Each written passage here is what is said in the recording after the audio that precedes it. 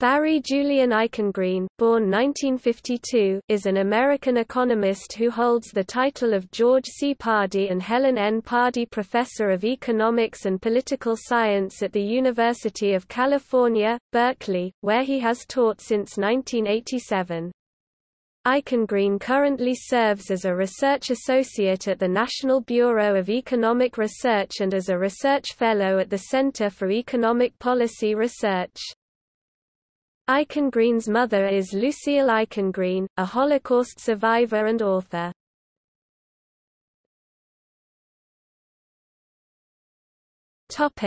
Career. Eichengreen has done research and published widely on the history and current operation of the international monetary and financial system. He received his B.A. from UC Santa Cruz in 1974. An M.A. in Economics, an M.Phil, in Economics, an M.A. in History, and a Ph.D. in Economics from Yale University in New Haven, Connecticut. He was a senior policy advisor to the International Monetary Fund in 1997 and 1998, although he has since been critical of the IMF. In 1997, he served as a Fellow of the American Academy of Arts and Sciences.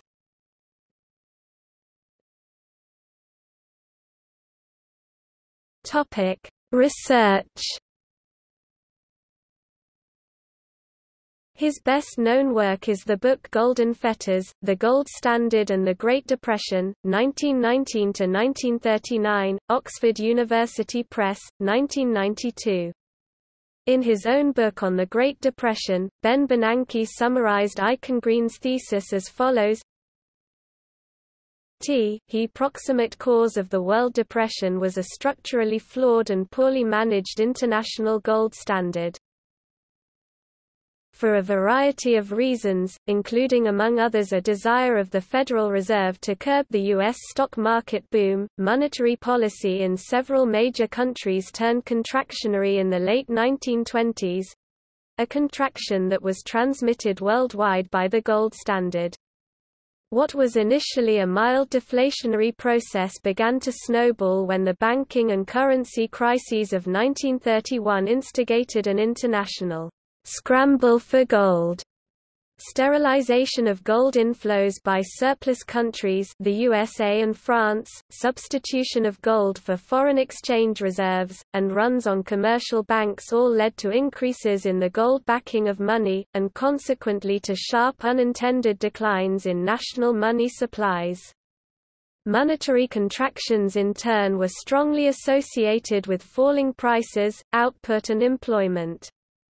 Effective international cooperation could in principle have permitted a worldwide monetary expansion despite gold standard constraints, but disputes over World War I reparations and war debts, and the insularity and inexperience of the Federal Reserve, among other factors, prevented this outcome.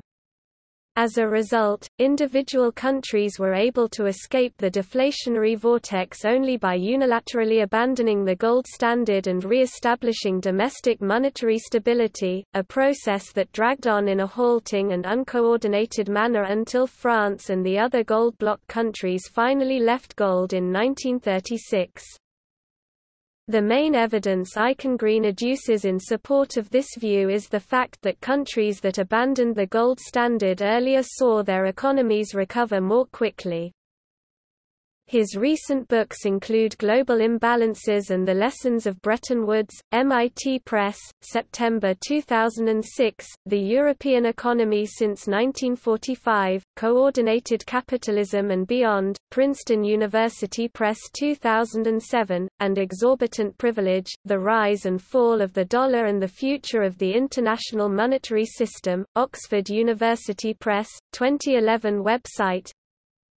His most recent book is Hall of Mirrors, The Great Depression, The Great Recession, Oxford University Press, December 2014. His most cited paper is Bayumi and Eichengreen, Shocking Aspects of European Monetary Unification, 1993, which argued that the European Union was less suitable as a single currency area than the United States. This diagnosis was confirmed in 2011 when external shocks caused the Eurozone crisis. He has been president of the Economic History Association 2010-2011. In addition to this, he is a non-resident senior fellow at the Center for International Governance Innovation and a regular contributor to Project Syndicate since 2003. Topic publications. Elusive Stability, Essays in the History of International Finance 1919–1939. Cambridge University Press, 1990. ISBN 0-521-36538-4. Golden Fetters, The Gold Standard and the Great Depression, 1919–1939. Oxford University Press, 1992, ISBN 0-19-510113-8. International Monetary Arrangements for the 21st Century. Brookings Institution Press, 1994, ISBN 0-8157-2276-1. Reconstructing Europe's Trade and Payments, The European Payments Union. University of Michigan Press, 1994, ISBN 0-472-10528-0. Globalizing Capital, A History of the International Monetary System. Princeton University Press, 1996, ISBN 0-691-02880-X2. Auflage EBD. 2008, ISBN 0-691-13937-7. vom Goldstandard zum Euro. Die Geschichte des internationalen Währungssystems. Wagenbach, Berlin 2000, ISBN 3-8031-3603-2. European Monetary Unification, Theory, Practice, Analysis.